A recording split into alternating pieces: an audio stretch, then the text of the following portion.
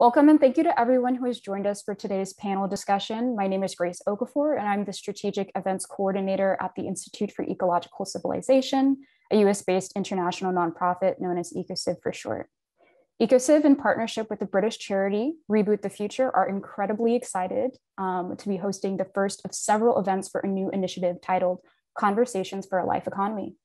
This project builds on Reboot the Future's 2020 Imaginal Conversations, a series of private discussions that reflected on our current way of life and the reimagination of more positive and mutually beneficial relationships with ourselves, the world, and the environment. This project aims to bridge a shared understanding of core values that support a life economy with collective, corporate, or global leadership action. Today, we are excited to be having three incredible panelists whom EcoCiv's President Philip Clayton will shortly introduce. And it's our hope that you will continue to follow us in this journey of reflective conversations and that the insights of these programs inspire you to actions towards a just and sustainable future. I'm going to be handing off the floor to our President, Philip Clayton. So, Philip. Greetings and welcome, especially welcome to Shar, Gib, and Heerad. Let me introduce these three people and let's dive straight into our discussion. Heerad Sabeti is co-founder and CEO of the Fourth Sector Group, or 4SG, a multi-stakeholder collaborative platform dedicated to accelerating the growth of the fourth sector globally. For over 30 years, Heerad has been a driving force behind numerous national and international initiatives aimed at accelerating the fourth sector's development. He co-founded the B Team and has served on advisory bodies for a number of entities, including the Aspen Institute's Intersectoral Relations Initiative, the Center for International Business Education and Research at Duke University's Fuqua School of Business, and the World Economic Forum's Future Council on International Governance. Charmian Love is co-founder and activist in residence at B Lab UK. She co-chairs B Lab's Global Climate Task Force. Char is also social entrepreneur in residence at the Scholl Center for Social Entrepreneurship at Said Business School, University of Oxford, where she designed and teaches an MBA elective on regenerative and circular economy. She's also contributed to their MBA core class, Capitalism in Debate. Char is also the co-director for the newly launched Oxford Climate Emergency Program. Throughout her career, she has focused on the rise of profit and purpose businesses, regenerative and circular economic models, and how to mobilize a movement of movements. And when you talk to Char after one of her lectures somewhere, be sure to ask her about systempreneurship and cocktail careers. And finally, Gib Bulloch is an award-winning social entrepreneur who consults, writes, and speaks about the role of business in society. After studying engineering and receiving his MBA from the University of Strathclyde, Gib moved on to a successful business career that's included significant time with British Petrol, Mars, and over 20 years with Accenture. Gib is the founder of the Accenture Development Partnerships, which won multiple Accenture International Awards for corporate social responsibility over a number of years. Many of you will know him through his highly acclaimed book, The Intrapreneur: Confessions of a Corporate Insurgent. Most recently, Gib has founded the Craig Baruch Business Decelerator, positioned at the nexus of business, the arts, well-being, and the natural environment. The Decelerator is a space where people and ideas can flourish. Let me begin with one thing that all three of you share in common. Each of you has had the experience of participating in an imaginal conversation with Kim Pullman, led by her staff at Reboot the Future, together with other global leaders like yourselves. Char, can you say just something about what were these imaginal conversations that you all participated in? Oh, well, thank you. And what a pleasure to be in this conversation today. So thank you to the team for setting this up. And Heerad and Gib, I miss you both. I'm excited to be in conversation with you today. I really remember those sessions in how they made me feel. So just thinking back to that period of time, we were in lockdown here in the UK. I was homeschooling my kids, and there was a lot of emotion and intensity within our walls. And I do remember just having the chance to be in conversation with a group of people who felt in flow with what was happening. And it was a warm and open, and I knew some people on the line, and I didn't know many people on the line, but there was just this sense of great connection in a period of complexity. So it was an important part of what allowed me to find strength and hope and feel connected beyond the walls of our house at that very complex period.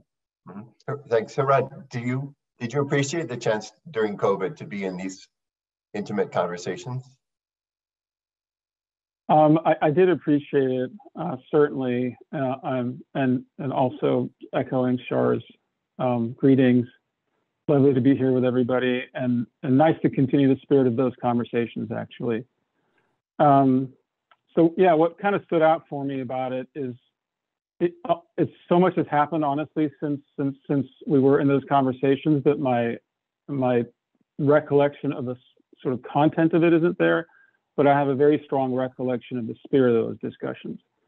And in so many of the conversations that we find ourselves in around this work, sort of world-saving work, the conversation stays at sort of a above ground level. It's about structures and processes and strategies and, that kind of thing. It's in the mind, but not so much in the heart and in our higher consciousness. So I think something about meeting, fellow travelers in that kind of a context where we didn't even talk about, what we're doing in our day jobs, but more about sort of the fertile ground that's nourishing all of us and, the foundation from which our work blossoms. So that was, I thought, really special. Thanks. Gib, you lead entire retreats at the Gib Bulloch Business Accelerator that are similar in spirit, I think, to the conversations that Kim Pullman was organizing.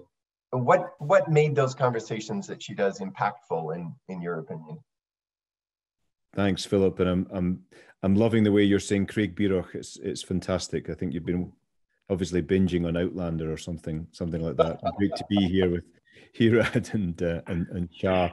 Yeah, I remember the conversations well. It's interesting that I'd almost forgotten Char's point around the fact that these were taking place in lockdown. It's almost, we're starting to come out of that now, and this, of course, that's a great thing, but there's almost the peacefulness and the abundance of time, and I missed some of that stuff, and Kim's stuff just came at exactly that right time, and here it's saying, striking that spirit of the conversations of being a safe space where people could reflect. And in fact, I did two of the conversations. I liked the first one, so I came back for another one, and I recall very vividly being in one, and it was around what they call deep time. There was different topics of the different conversations, and this was in deep time. And time, as you've alluded to with the decelerator, is something maybe I'll get a chance to talk more about later on. But this notion that we are so busy doing what we're doing and going so fast that the opportunity to take a breath, and there was group conversations, and there was also intimate breakouts, and I found myself in this deep time conversation with a breakout with a chap who all I knew was the first name was Rumi in the bottom corner of the Zoom thing, and we were talking about deep time, and I started talking about what I'm trying to do in Scotland and create this space where, as you mentioned, people and ideas can flourish, and that, in fact, rather than go faster and faster if we're to get to the SDGs, it might actually start by slowing down and connecting with something deeper. And this seemed to resonate with where Rumi's head was at, and he asked for more information, and he said, send it to me at the Rumi Foundation. So I've discovered, because we didn't know who people were, again, to your point, Charmian, most people were strangers, and this space where serendipity and synchronicity could actually flourish was fantastic. So we had a number of follow-up conversations, and that's a relationship that is blossoming. So of course I remember it very well, and you could not have choreographed that chance encounter. It was really beautiful. That's brilliant. So friends, between you've given TED Talks, including as recently as last week. You've spoken at Davos, you've taught at Oxford University. You're leading proponents of a model of business and business practices that work for the benefit of people and the planet. But what people who watch you on stages may not know are the experiences and the core values that underlie your public persona. I'd like to help the audience get to know you as a person, to learn what makes you tick. So may I have your permission to ask some rather more personal questions than one normally faces as a business consultant? Is that okay? You're smiling, nobody's frowning yet. All right. I don't think we can say no, can we, Philip? So that's you're in charge. Well, Heerad, may I start with you? A lot of people would find the following question a little bit difficult to answer, because I want to ask you about the very earliest sense you ever had of the values that have been most basic to you throughout your life. I want you to take us back to the earliest possible memories, like age 4 or 5, about what seemed to matter most to you. And to make it harder, I want you to talk about the evolution of that sort of just through your childhood. So you don't get to go past age 15. But how did you become aware of values, the deeper values in your life? That's a hard one, but where does it take you? So yeah, it is a hard question, and I've been asked that question, multiple times, and every time I get asked it, I actually kind of stumble, because I try to contrive an answer that's at the level that most people seem to resonate, which is there's some causal relationship. I had some experiences in my life. My parents were really virtuous people. I grew up in the cradle of civilization, whatever. Like there's some, external reason why, but honestly, I don't know. It's been there, as my experience of it is like, it's almost like a twin, that's inside my consciousness from birth. As far back as I remember, there was this broad awareness that there's something, and it's impossible to verbalize or rationalize, but it's been as much a guide, behind the choices I make in life as my rational mind.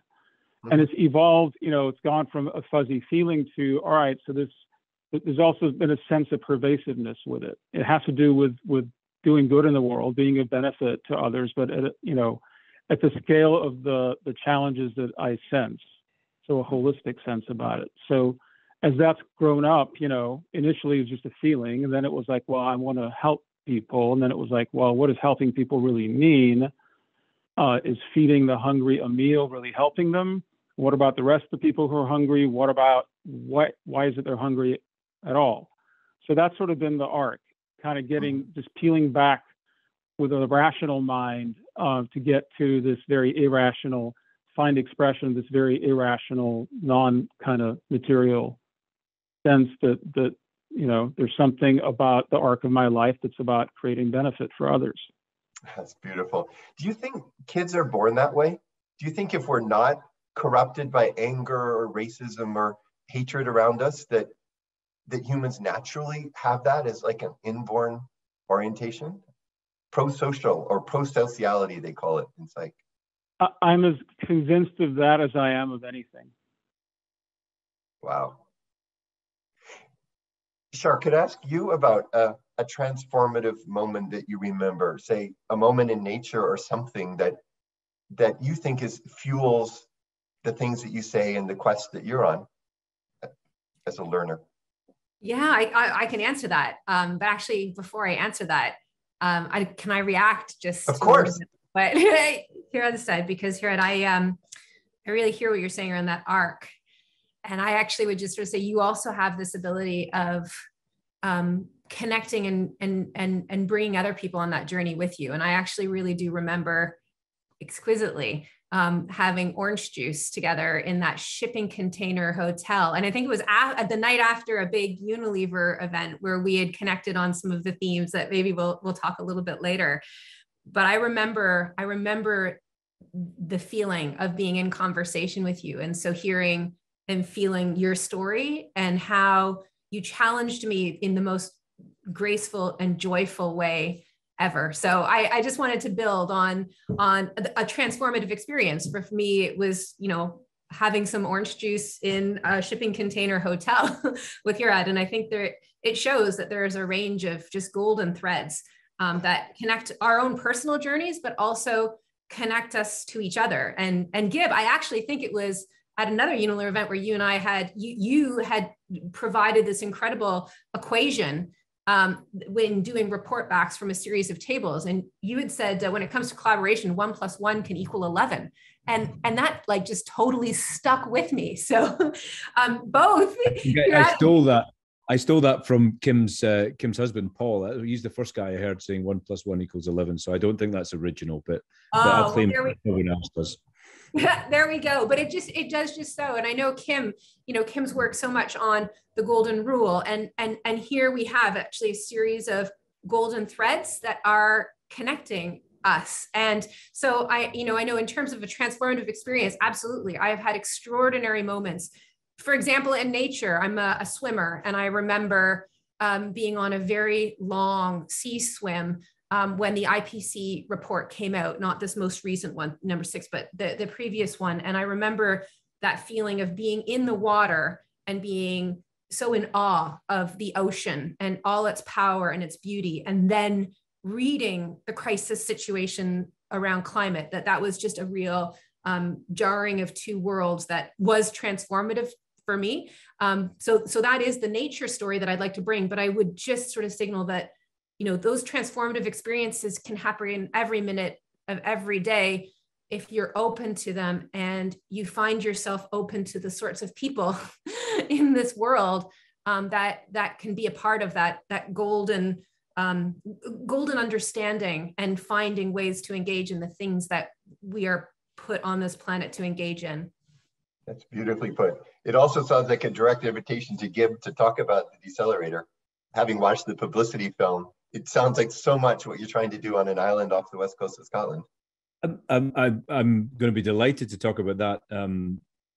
I guess I'm just reflecting on this notion of nature versus nurture that what makes you who you are, what Heerad was sort of alluding to. And yeah, I agree, Char, there are these moments all the time, but I think for me personally, certainly looking back, and I didn't know it at the time, but when I look back, it's very clear that growing up on a small Scottish island, sea all around, yeah, so I had all the nice ocean, sea, but also community, and a real sense of community and fairness, if you will, and helping one another. I grew up to pair of teachers as parents, and I just remember in these evenings in Scotland that a lot they'd be out shaking a tin round the doors for this charity or that charity. And even now I go back to visit my mum, who's still there, and the dining area the dining room has been annexed as the sort of counting little coins of whatever has been gathered from what she's still doing it at 81. So certainly I think these things they leave an indelible mark on you, and that certainly shaped the career of what I went into, what you alluded to in the introduction, which was much more around international development. I was the first in my family to go into business, really, from a family of teachers, but it always jarred with me, this notion that it's all about dog eat dog, winner takes all, shareholder value maximization. There must be more that business could do. And so trying to turn business from being, to be a force for good in some ways. And I know Heerad's going to be talking about what he does in that kind of area. And I'm agnostic about whether that's private sector or public or, for-profit, non-profit. How can we create the structures to do that? But I'll pause there. I'll happily come back and talk about, more about what I'm doing, but I'm keen to, I don't want to hog the floor and talk deceleration, because that's sort of, that came afterwards, but I am selling a little bit this idyllic Scottish island. That's part of the story. Yeah, well, we'll get there. I want to ask a question that we often don't get to before we turn to business applications. And that's the question about, just to put it bluntly, what are the deepest values that drive your work?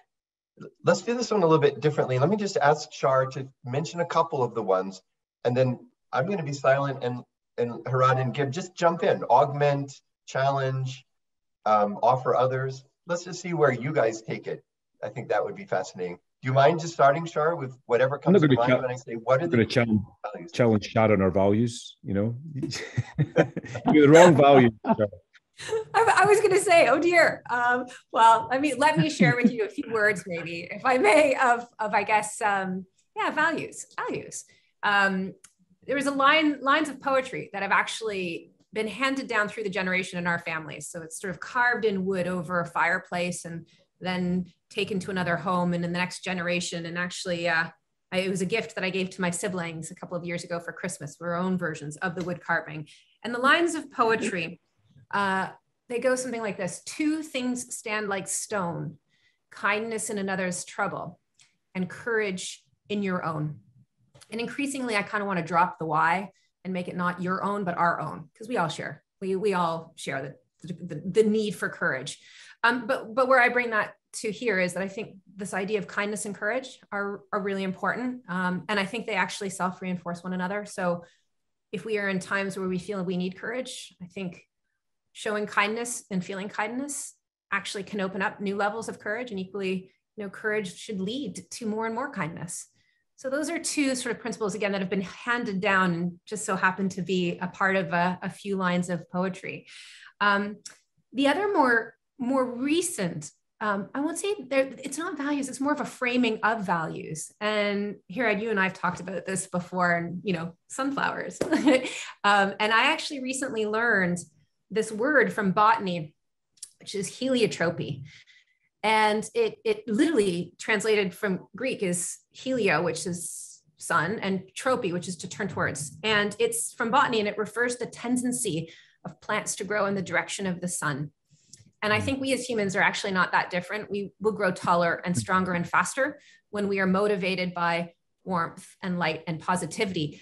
But there's a big but here. Like, sunflowers don't, float off into the clouds. Sunflowers are radical, and radical in the origin of that word, which is rooted. And so I think that's really important, that we need to be rooted to each other and our communities. We need to be rooted to the science and what it's telling us, and really grounded in the realities of the world we're living in right now. So kindness and courage as values, and this ability to live in a space where we can be both hopeful and moved by a positive vision and a positive future that we know we all have the power to help be a part of creating, whilst also staying grounded and rooted, just like those sunflowers. Love that term. How do you say it again? Heliotropy? Heliotropy. And then sometimes I don't have a very, my British accent sometimes gets a little muffled. Not my non-British accent, I should say, but it's Helio. So helio. And then tropy, not trophy, which is what I get sometimes. People like trophy, TROPY, heliotropy. Yeah, just remember, I got a sunflower on my desk to always remember. And literally, as the sun, and you've seen it, as the sun crosses the sky, literally the sunflowers follow it over the course of the day. So we just need to be more like sunflowers, move in the direction of the sun, but stay deeply rooted to each other and how we do that. I'm actually also going to pick up on what you termed on the courage thing, actually, because I was, when I was thinking about values, I was obviously going back to this community thing of community and the notion of fairness and these traditional values. But I like the courage one as well. And I think that's certainly something that has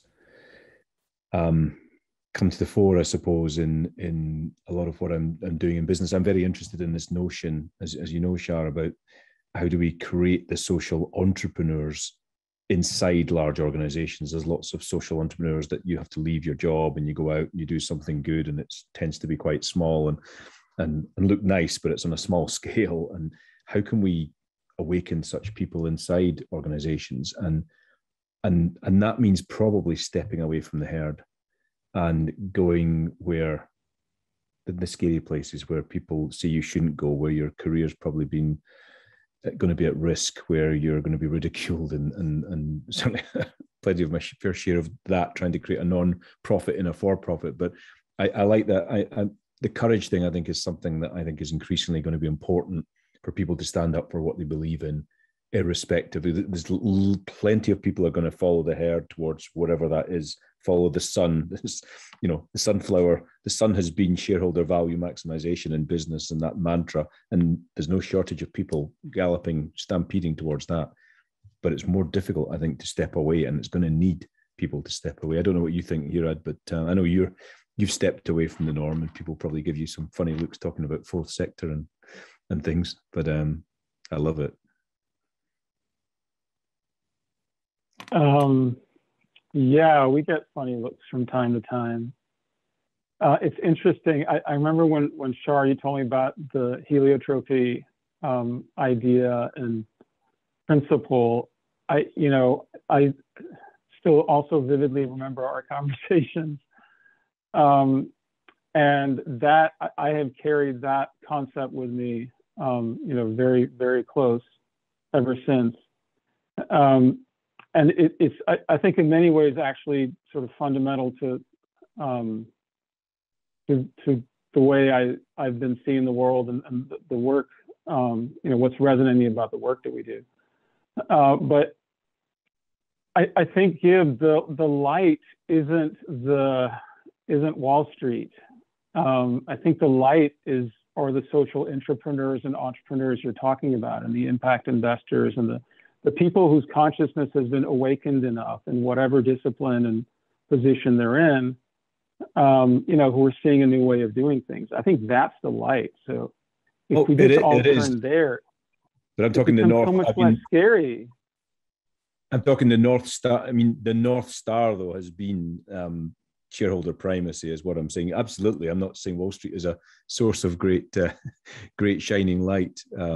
Apologies to those. Whether it's the North Star or a mirage, I'm not sure.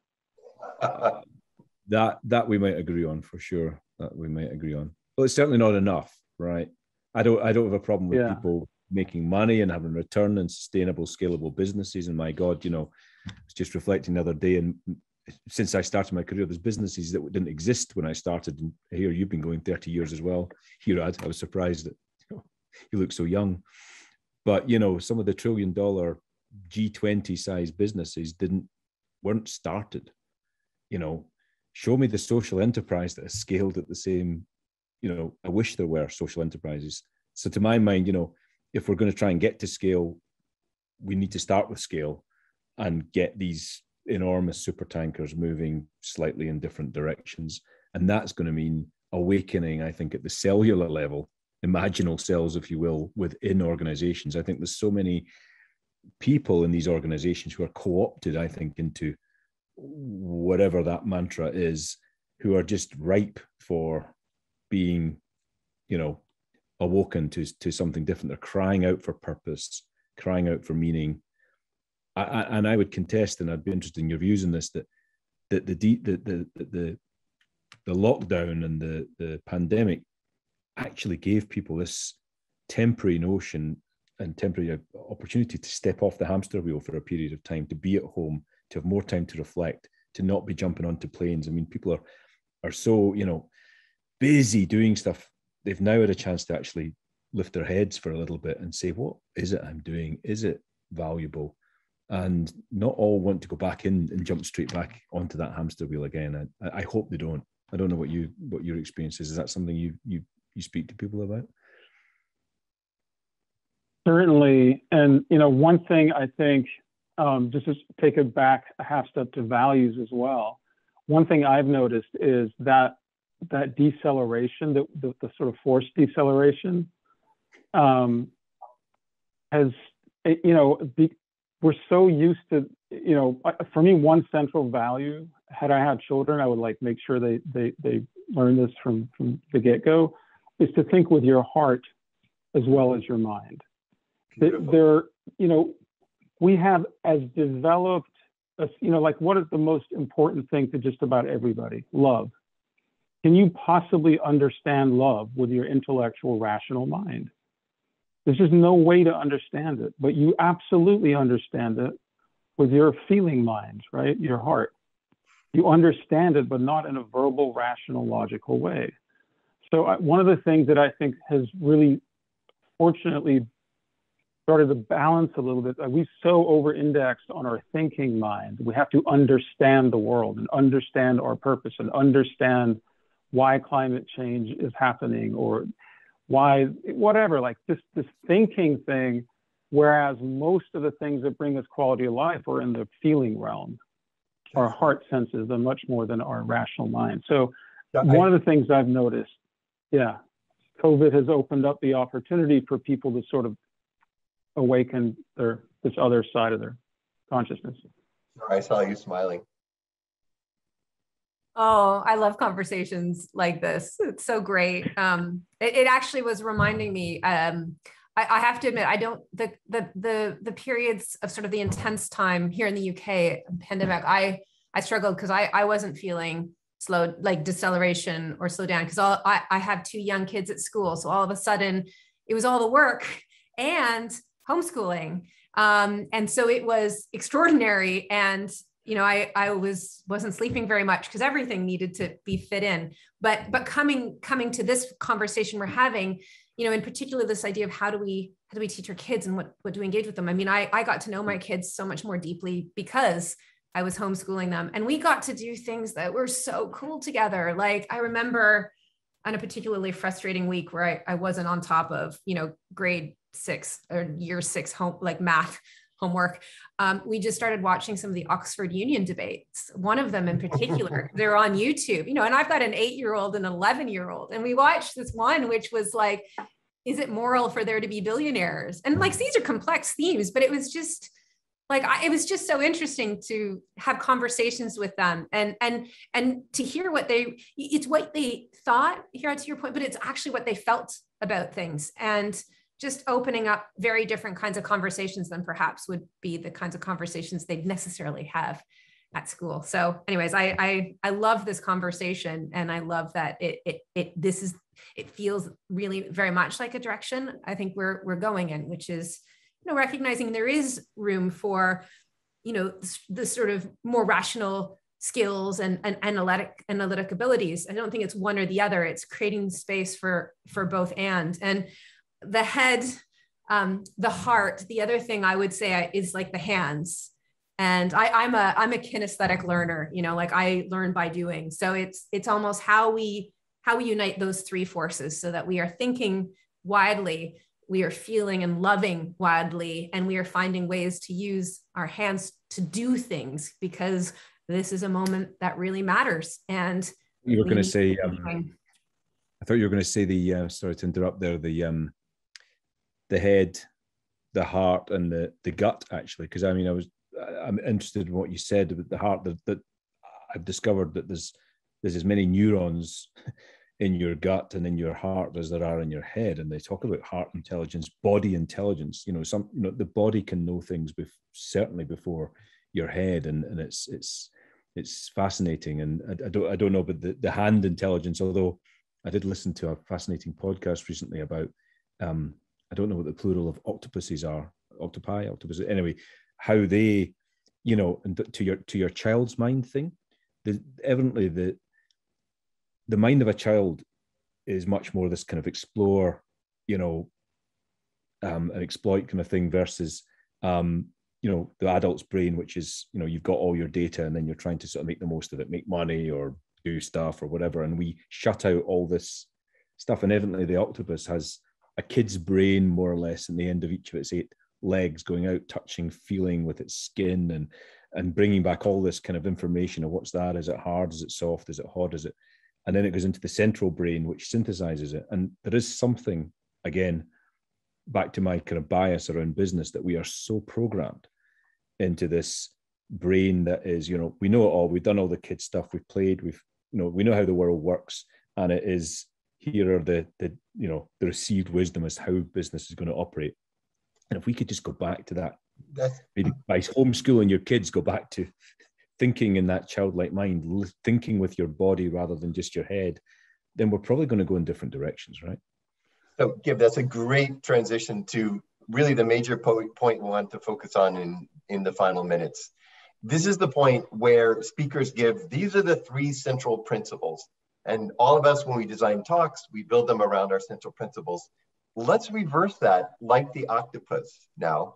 And let's just take one arm of the octopus. Well, she's the octopus with 3 arms would be beyond my Latin abilities. Instead of starting with the general principles, could each of you start by telling us a specific solution that you're advocating for or that you're directly involved in implementing. As highly specific solution as you can possibly name. And let's just do a free flow discussion, since you guys are friends and really good at this. People may say, oh, I like that, it's similar to what I do, or, oh, my work really contrasts with that. Let's just completely see where this conversation leads. But I want to start with specificity and not general principles. What would be a specific solution that you advocate for or you're directly involved in implementing? I'm happy to chime in first, and others can go after. I mean, you've alluded to the decelerator. The decelerator that I'm trying to create predated the lockdown. It's funny that we're talking about having slowed down and being forced to slow down. I suppose I was trying to create that kind of space, and still am post-pandemic, to not just take people. It's not a case of slowing down and stopping. It's a case of trying to bring business people together with other business people from other, industries, from people from other sectors, and then connect them to the sort of right brain stimuli of nature and art and music and community, and create the kind of spaces that we can have innovation flourishing. My belief is that when we think about innovation, we think, oh, it's another app or another, device of some kind. And I think innovation is moving much more towards how do we tap into human ingenuity to tackle social and environmental problems. I think COVID, we've seen an explosion of entrepreneurship over, in 2020, there was more businesses started than in 2019, so there has been an explosion of entrepreneurship and this notion of intrapreneurship. That's the dress rehearsal for the big challenges of the Sustainable Development Goals, of net zero and things like that. And I think how do we create the conditions through, I'm calling it a business deceleration process, how do we create the conditions where we can actually open people up to these different forms of intelligence? So that's my concrete thing that I'm working on, and it's online as well as on this island as well. But what do others think?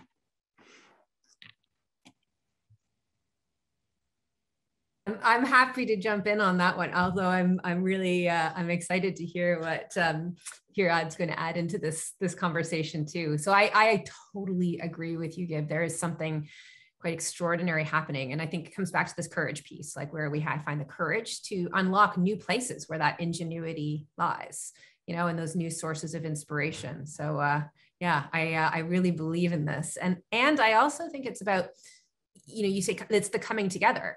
And so I think, what I'm really excited to see is where and how we create the platforms where people who genuinely and meaningfully have different pieces of the puzzle can find the ways to kind of connect them and recognize that they can do so much more. 1 + 1 = 11. They can do so much more when they're together. So I'm really fascinated about the ways and way we bring people to come together, and then how the organizations or movements that people are a part of can then join forces. And, Heerad and I've talked about movement of movements as a sort of systems change platform, but like where and how we create the conditions where people can come together. So that is one intervention. At some point, I would love to come back, because the other one really very much aligns with, your leadership in this space, Gib, which is, intrapreneurship. And I think one of the frames around intrapreneurship that I'm interested in is where we can see activists surfacing within business. And I'm wearing my nice suit today, of course, because we've got a great audience, but on the back of my suit, I don't know if you can see it, but I've got butterfly wings that have come from being on protests and actually having butterfly wings stamped on my suit jacket. And it's just as a reminder that as we are in business, we must also be finding ways to activate and finding the courage to do the things we know that are needed, rather than being limited by what feels possible, because actually we know what's needed. The science is telling us what we need to do. So anyways, there's 2: movement of movements and how we come together and go further and faster together, and how we unlock our inner activist and get uncomfortable and be courageous to do what's needed. Love to come back on that point. I know Heerad's going to come in first, but I'd love to come back on the activism as well. But you go Heerad. And I'd also love to hear specific activists or specific actions that give content to that term. I'm drawn by it, but I want to know what it means, what it has meant in practice. Rod. Well, maybe I'll pick it up there.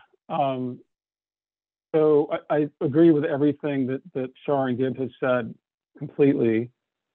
And the way, so, you know, I keep trying to do this mind experiment, like where I land from another planet and observe, you know, the Earth and human activity over a lens of like a few thousand years and just sort of see what the patterns are. And so the movement of movements to me is the same thing as heliotropy, and is what's underway already. There is a movement of movements emergent. If you scale back and look at what's happening, and you know, Paul Hawken talked about this some years ago with his blessed unrest work.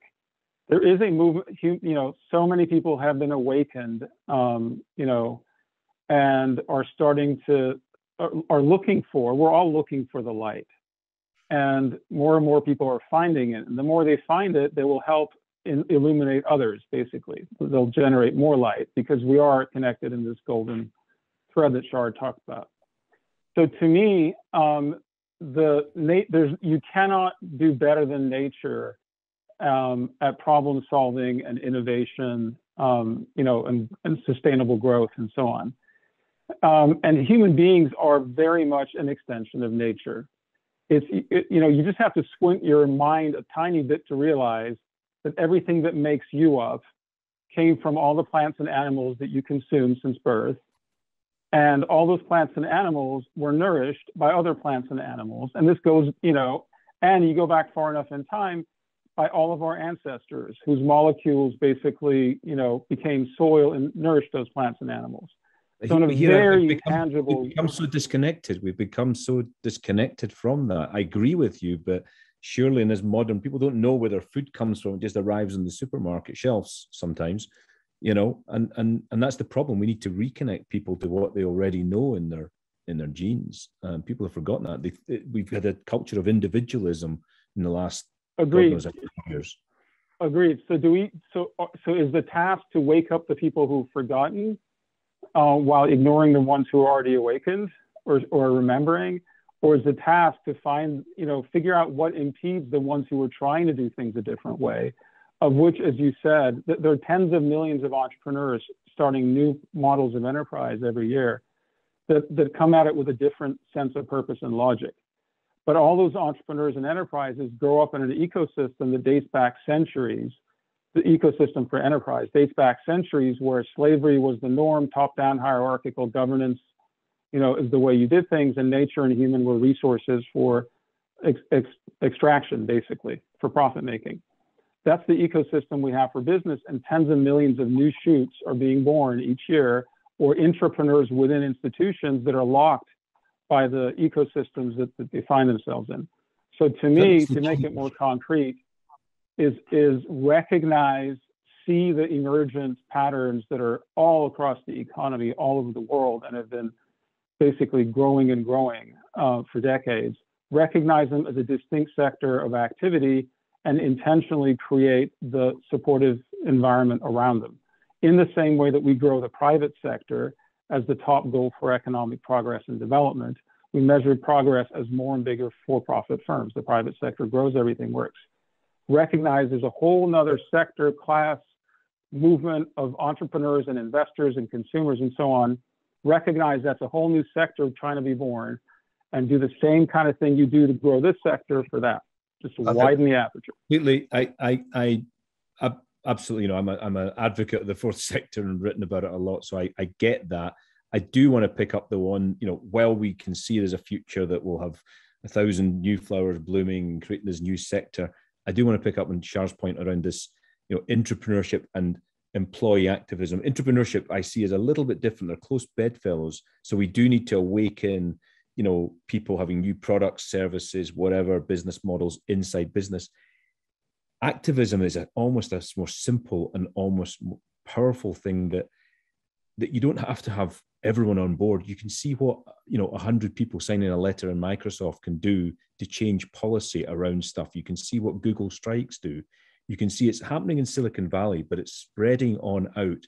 And, so it's a few people getting together and employees starting to, I think, wield their muscles in business. You've got this kind of business is so directed by the handful of usually white men at the top, dancing to the tune of that Wall Street that we talked about before. Whereas almost we're seeing a democratization, I think, going to start taking place across companies where power is shifting downwards and outwards. And we're starting to see that individuals find that they have a voice, maybe not individually, but collectively they do have. And if these companies know that the human capital they need to deliver on their services is willing to walk out the door or willing to act in unison with one another, then that's a really powerful force. So I think we're seeing the surface just being scraped at the moment. You're seeing Alphabet Workers Union. What's that all about?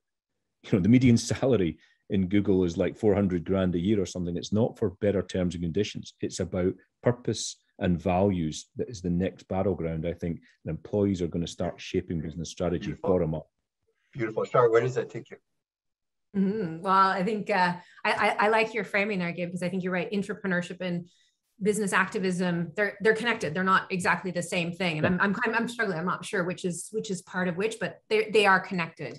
It's interesting because we've been looking at sort of practices that businesses and people within business are engaging in as part of a business activism framing. And this is partly tied to my new role at B-Lab UK as an activist in residence, which is like, we're all trying to figure out what that means. Nobody really knows, but hey, like, we're going to figure it out together. But in part of that, we've been tracking is sort of stories of some organizations that what they're doing to be an activist business is actually they're finding ways for their people to join outside movements. So, you've talked, Gib, about the internal movements of, sending statements of new power within an organization. And I think there is something here about wherein how businesses support their employees to engage outside of the business in social movements and protests. A great example is Ecosia, the search engine. They actually pay the legal fees for their employees that are arrested due to nonviolent civil disobedience. Kind of interesting, right? Or another one is Finisterre, which is a UK clothing brand. And what they hosted was an ocean activist training camp for people that were connected in with their organization. They did that as part of their C7 campaign that happened at the same time as the G7 here in the UK. So there is something there about how you support your people to engage in these movements, get on the streets, finding things that they feel strongly about advocating for. And this is really important for systems change because Erica Chenworth's research shows if you get 3.5% of the population engaged in protest, that's how you ensure a serious level change in a society. And so this idea of how we get people engaged is quite critical, but it's not just about getting people on the streets. And sorry, I'll just finish this up because I think, this is sort of a series of stories we are collecting and putting into a bit of I don't want to say framework because that makes it sound like too frameworky, but we're trying to understand some common themes here. There's also companies like Patagonia that are taking a stand on issues they really care about. So Patagonia recently pulled its products from a high-end Jackson Hole resort when they caught wind that resort had hosted a right-wing conference. So that's a form of taking a stand in a really important way. Patagonia also funds and supports bold, direct action organizations that are focused on the root cause of the environmental crisis. So that's another way in which we're seeing businesses and people in businesses activate. And then the other one that we've already spoken about it already, but I will bring it up again, is engaging in collaborations with others in your industry that are, industry associations looking at really ambitious levels of change, again, being guided by what is needed rather than what feels possible, and changing the rules of the game, where and how do we need to fundamentally see different policies in place so our systems and markets work differently. The one thread that seems to be tying all these different forms of stories of business activism is that what's critical is that the business is a tool for the activism rather than the activism being as a tool for the business. And that might be a place where there's sort of some interesting, deeper conversation. Here's a question. Who wants to jump in? And then I want to, in our last minute, step back a little bit toward that bigger vision that is so clear when I see you guys on stages, namely, whether it's movement of movements or if it's successful, what will be the snowball effect look like? I really don't want to end without hearing something about that. But Gib wants to respond directly to Shar. I just wanted to ask probably a little bit of a challenge on what you're saying, Shar. I don't disagree, but if we're having to make choices, right, between, and let's take Patagonia out of it, because I'd say their employees are already on a ship that, they're the believers. But let's say a more controversial company, let's say a Nestle, right, that touches 1.5 billion people around the planet every day, right? Huge. Do I want somebody in new product development or a brand manager or something to be going out on the streets, or coming up with, a lower plastic or biodegradable or more nutritious or whatever issue you want to have? I mean, you might say the answer is and both. I've nothing wrong with people going out in the streets, right? But I can go out, you can go out, the person next door can go out on the streets. But there's something about somebody in a Google or a Nestle or an Accenture doing something on the inside that for me is really powerful, and we need to be cognizant of that. Yes, and that power is all the more important for it to be, I think, focusing on some of the movements of change. So I would answer exactly as you said, Gib. It's not one or the other. I think it actually is fundamentally about both and the changes and the challenges that we are facing collectively as society right now are going to require us to operate on many different planes in order to address them. So fundamentally both and I would say all the more reason for people within these big multinationals who have a very profound view on what is needed to, yes, do that within their organization, but lend their support as well to the organizations that are really trying to push things to go further and faster. I'm really interested in understanding what the vision for success, for genuine transformation in markets and in how humans trade and live together looks like for each of you. It's the scaling question, really. So, Shar, you said it earlier when you said movements of movements. Can you just flesh that out a little bit, and let's see where it takes Heerad and Gib? Because that's a scaling notion, right? You guys have identified 6 or 7 examples of movements and activities, but what does movements of movements add to that? There's something you have in mind, I think. Well, actually, if it's okay, I'm going to pass that to Heerad, because I think he's been giving a lot of thought to how we build collaborative spaces for the systems level change. So that's okay. I guess I'm really interested in hearing Heerad's view on this. Thanks, Shar. I'm trying to find I'm just listening to you guys talking, and all these pictures are running through my mind. So, but they're not the same image. So I'll get to your answer, Phil, but I need to kind of go around this little logic chain. So it feels like what we're saying is the movement of movements towards what? What are we moving towards? And then we talk about activism. Activism towards what? Now we're talking about social intrapreneurs as well as entrepreneurs to push the organization towards what, right? So, and it all of those feel, so if you look back in time, just decade after decade after decade, what you see is the number of activists and movements, people engaged in movements, and companies moving in the right path and investors moving in the right path has done nothing but increase. So the movement we're trying to accelerate has been increasing for a long time. And yet we're backsliding on climate, on biodiversity loss, on all kinds of critical issues. So the movement keeps growing, and we're saying, let's put even more hands and more energy into growing this activism from outside, inside, movements, et cetera. So I feel like we're just holding this gigantic boulder over our shoulders and trying to climb up a very steep hill. And we want more and more people to get together and push on this. We need more movements engaged on pushing this boulder and more activists and so on. But the boulder is so ridiculously heavy, it will never get up that hill, in my opinion. You cannot bring a legacy architecture dating back centuries.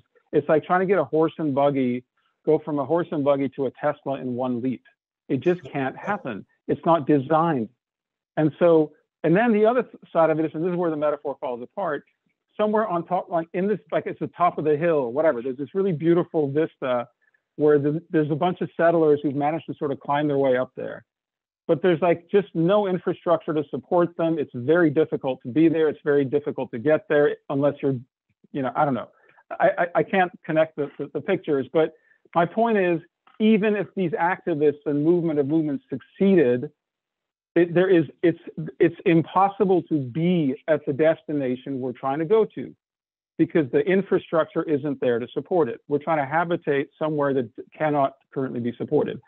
Unless we just focus our minds directly on enabling that space at scale, we do economic development. We have to widen the aperture and say it is no longer sufficient to only develop the profit maximizing, financially centric mode of economic activity. Also grow the benefit optimizing mode of activity, right? Also, that's it. And then these movements have a place to move to. But Heerad, is there something, I'm going to pick up your analogy of the boulder going up the hill, and I'm thinking of more a snowball going down the hill, right? Gathering momentum and gathering, you know, size. I was playing with that, but how we get there. Well, but I mean, I think there's some switch that needs to go on in the minds of certainly today's leaders. Longer term, I'm sure there's going to be fourth sector, whatever. But if we, you know, the what and in service of what, the SDGs, Sustainable Development Goals, net zero, we've got a reasonable barometer of where we need to go to. The problem is, at the moment, we have this vicious circle of people, you know, trying to maximize short-term profit, trying to do a bit of CSR on the side or sustainability to give them the license to operate, burning out people making more and more money, working harder and harder, more and more unhappy. Something has to switch there whereby if we reframe these challenges as the business opportunities, you know, estimated, as you know, around about $12 trillion or something in terms of how we feed, nourish the next billion on the planet, and they're coming, and clean energy and provide them with water and sanitation and all these things. That's the SDGs. That is going to be an amazing opportunity for business to tap into that value. And it's going to mean new business models, new hybrid models.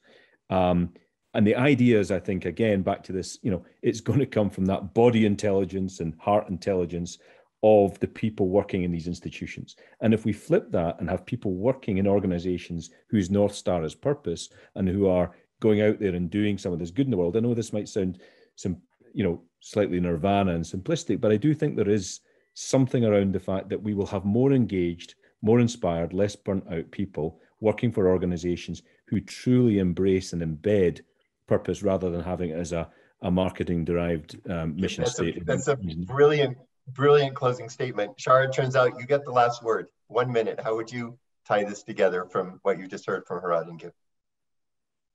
Well, I would actually, I sort of agree. I agree with all of this. The only thing I would add, so it's not to try and tie it together, because I think both of these reflections sort of stand so strongly on their own.